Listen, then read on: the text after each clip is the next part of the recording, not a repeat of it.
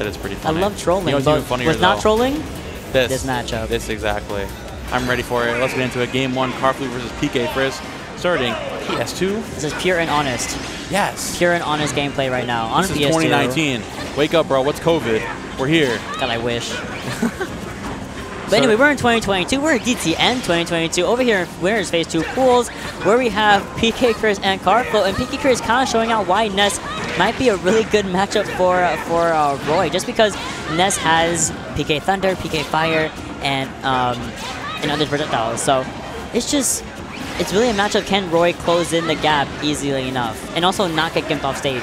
The thing about this, right, is that Ness obviously struggles with sword characters. Like, dealing with disjoints is one of Ness' biggest struggles. The thing about Roy, he's not really play a sword character's game. He likes to get in your face and throw big damage. He doesn't really use his range that much, right? And PkChris obviously using that to his advantage, playing the mid-range very well, getting 151%, trying to look over the stock here with a back air or something. And Karflo is just struggling to get in right now because, like, he's getting stuffed out at where the range that Roy wants to be. Maybe you can't play at the range you want to be, but the range that you need to be in this game. This is a match we got to adapt. You're completely right. You had to adapt. You have no choice but to adapt in this matchup because now Karflo is at a one-stock deficit, and PkChris is really kind of chilling with 56%. This is nothing really to Ness, and Ness is actually a pretty big boy. Oh, what was he cooking? Oh no! What was he cooking? Karflo. I know the thought process, but unfortunately, PK Thunder, you can slightly shift it when you land. So when you see the counter coming down consistently, the hypotenuse of your PK Thunder is just going to go right to the stage. Yeah, exactly. Very good stuff from PkChris to wait that out. Karflo now down 3 stocks to 1. It's Roy, though. He can definitely bring us a nice forward tilt to close that out there. You're down 2 stocks to 1. One little combo could bring us all the way back, but PkChris playing so confidently right now, using his aerials to, like I said, play in the range that Roy wants to be, but kind of denying him that. Not giving him that time of day. Yeah, you're completely right. What Roy is looking for right now is down to into possibly Jair. You know, well, that's what Roy is so known for, that jab into back air.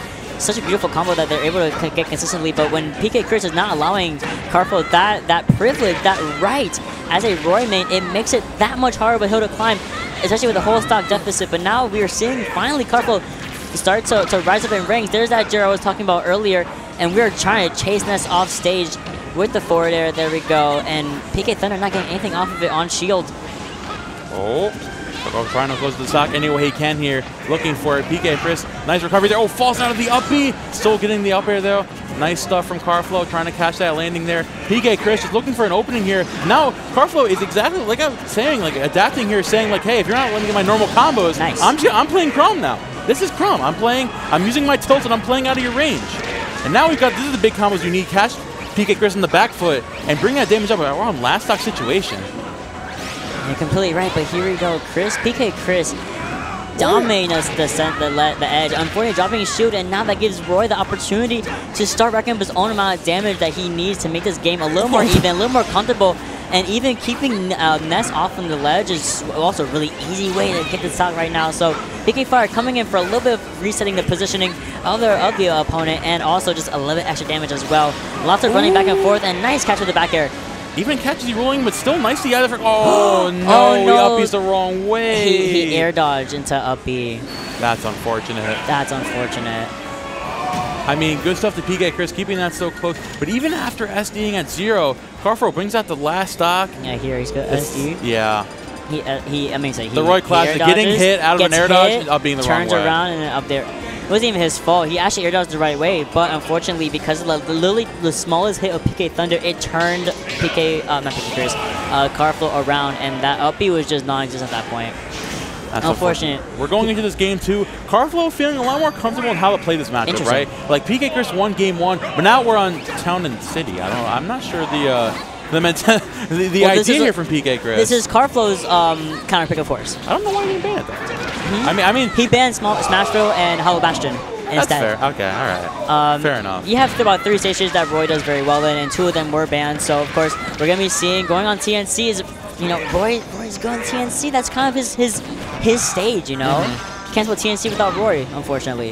You can. There's actually none of the letters from Roy or TNC. Anyways, catch the air dodge there, and that's the Town and City Roy Classic. Karflo closing up that first stock relatively easily, and now is just playing neutral against Roy. Playing in a deficit against Karflo is so hard because you come back down and he's already in your face. He's so reminiscent of Colo, how he's constantly just pushing the gas. You have to absolutely be that. Roy players are always in your face at all times and all times of the day. And right now, here's that Karflo coming in with nice distance. There's that Nair, trying to get from some really early kills right into the side of Blast Zone. PK thundering back to the ledge, nothing off of the on shield. Forward throw into the air, waiting, being patient, hoping for a down there, but you get PK flash for it instead. What are we gonna do on the ledge? Oh, you're gonna get Jared. That's what you're gonna get on the ledge. You can't challenge Roy at the ledge, especially on town, because that happens. And now, a complete reversal of last game. Karflo up 3 stocks to 1. He's looking as clean as ever, pushing this pressure. Oh my gosh, 52%. PkChris just trying anything to get back on the stage. And that's, wow, that's a 3 stock in game 2. Karflo. What an answer. What an answer. First of all, ban TNC. Second of all, I want to go back to that last stock. Wait, what happened? What happened? You know, you see this? Karflo's like, yo, I'm calling you right now, bro. I'm calling you out. Pick up the phone. Pick up the phone, PkChris. Like, nah. Why? That goes. He went to voicemail. Ness's air dodge is actually very, very long. But did he? Why didn't he use? Did he ever use PK Thunder earlier? I think he just didn't want to get stuffed out there. That's just the thing that happens, you know. PK Thunder just keeps you so vulnerable, right? And especially in a situation like that, you just want to get back to the stage any way you can.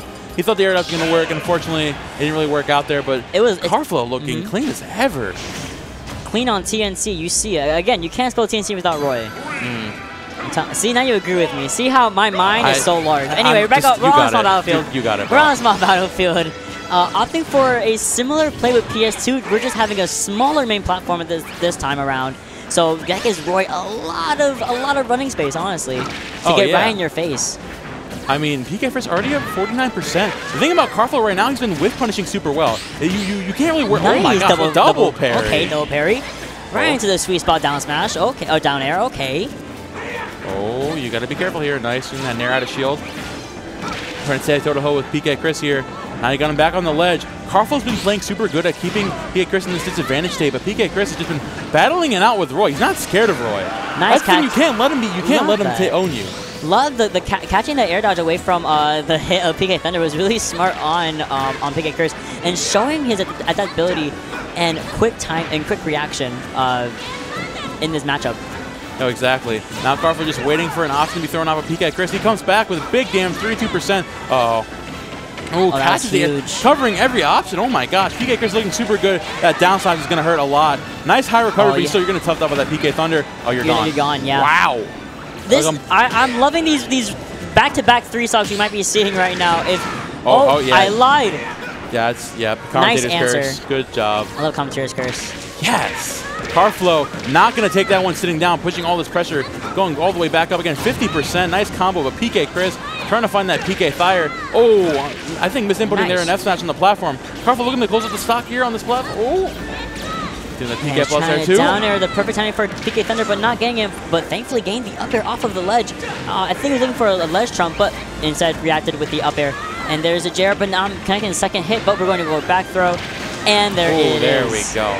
Very good stuff. And Karflo evening up the stock count again. Again, after the same thing as game 1, being down 3 stocks to 1 and bringing it to last stock situation, Karflo is looking very, very good right now. It's just PkChris' job to keep him out and stop him from pushing that momentum.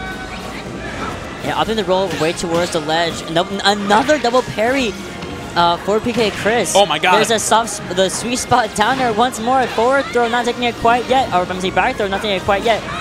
Oh, that's a huge punish off the high recovery.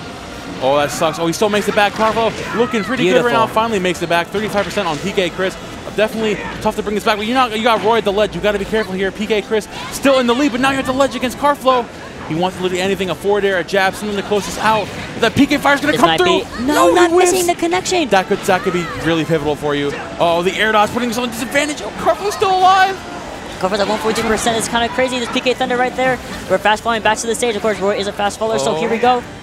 Karflo looking for anything to bring this back. PkChris needs one little hit. A grab could be huge. Nair still not going to take it. 165 max rage on this Roy. Amazing tech. Oh, he just barely misses a yo-yo. Oh, no way. This could be it. The incredible match out grab. Forward air, not taking it yet. Now we have Karflo on the ledge where we are able to see if PK Thunder dead. From back that you're dead. Karflo a little too lost in the sauce. Went to jump in, air dodge back, and got back thrown. That's that pressure, that last stock situation. PkChris able to close it out. Good stuff, keeping your head on your shoulders. And now you're up 2-1 against Karflo. That game was huge. Very good stuff for PkChris. Now I'm sweating over here. Like, Karflo knew what he wanted. He wanted to go off there, throw out an aerial, and just hesitate the last second, and you can't. Yeah, no, this is a really intense game. Karflo can, of course, take it back whenever he really can. When he gets the opportunity to do so. And we're back on, no, we're not back on TNC. We're actually over here on Smashville, opting wisely to ban TNC and Kalos. Very good. Oh my gosh, PkChris looking to find that PK fire there too. 60%. Now Karflo's already getting his own damage. I almost feel the tech chase, and that's going to be huge for PkChris as he finds that Nair out of shield. Oh my gosh, all this damage being thrown. I can't even keep up with this. This is insane. These are two very high-hitting characters, and Roy being the one that was a little bit faster. We're going to have to see Karflo just come back and forth a lot. Not getting the down air. PkChris is so good at delaying that recovery. Honestly, like, all this PK pulls is being thrown out, all the delaying on the PK Thunder, Karflo has not been able to get a punish off of these at all. I think it's just very difficult to time when that PK Thunder will finally be going back to Ness to launch him back up to the stage. It's of course, it is controlled by the Ness player themselves, so having to get the dare off of that is so difficult to catch, but I respect Karflo continuing to try no matter what. Oh, and that side B is going to do it. Might not be Talent City, but that's still the same side B killing off the side. Karflo taking the first stock. 104% on top of him right now. Is just trying to stop. He's doing such a good job of sticking it back with that all that utilization there. Oh my gosh.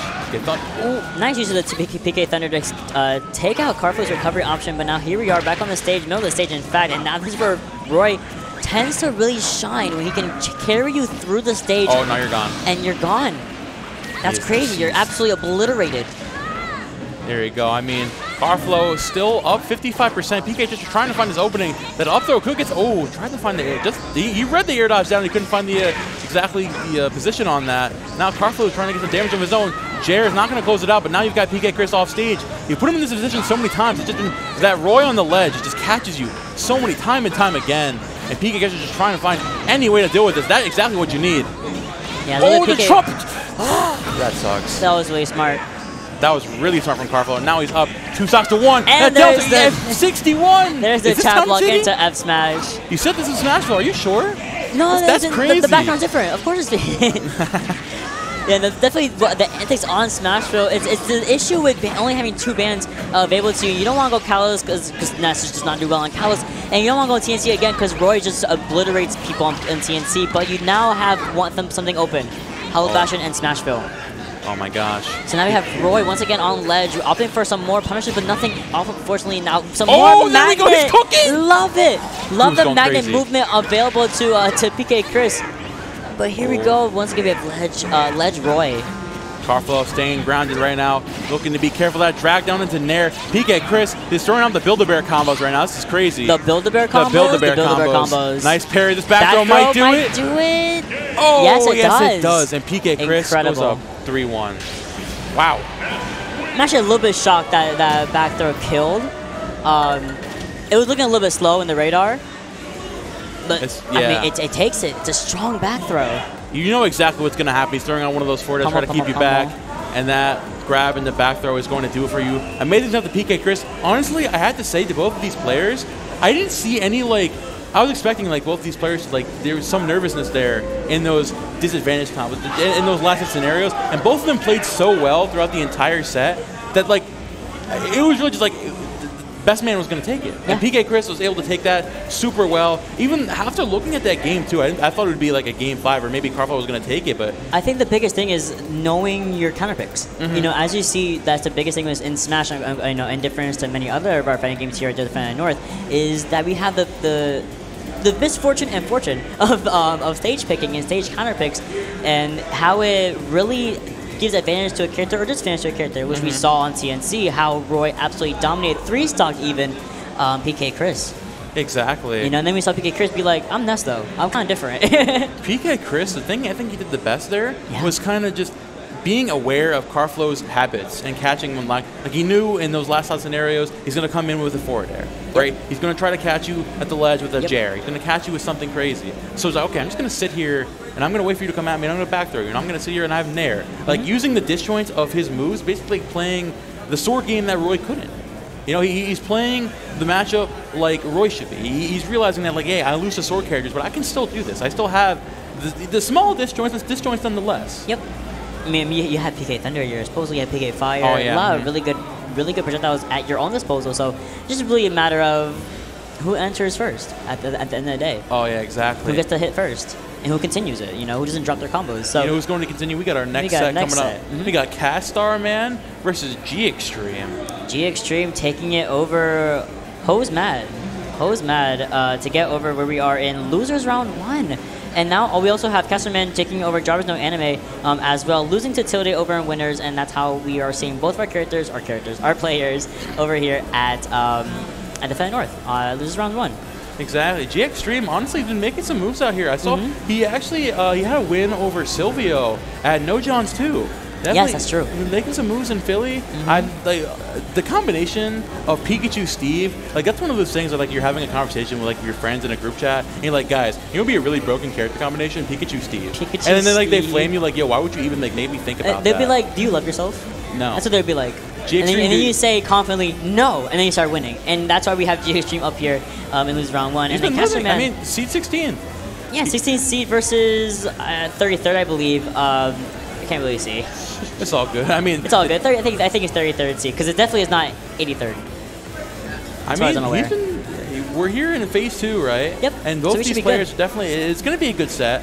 I'm loving how the entirety of phase 2 is best of 5, right? Because we're getting to see the competitiveness before. We don't even need to wait until day 2 to get all the crazy, insane sets, right? We're getting them now. The entire set we are eating. Has all been best of 5s. We're eating. I love it. I love it. I mean, it better be best of 5s. It's not Xeno Wednesday. Today's a Defend North Saturday, so you better have best of 5s. Yes, we are defending the North. We're defending the North.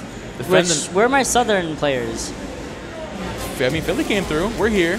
Josh. Okay, I meant south of South Carolina.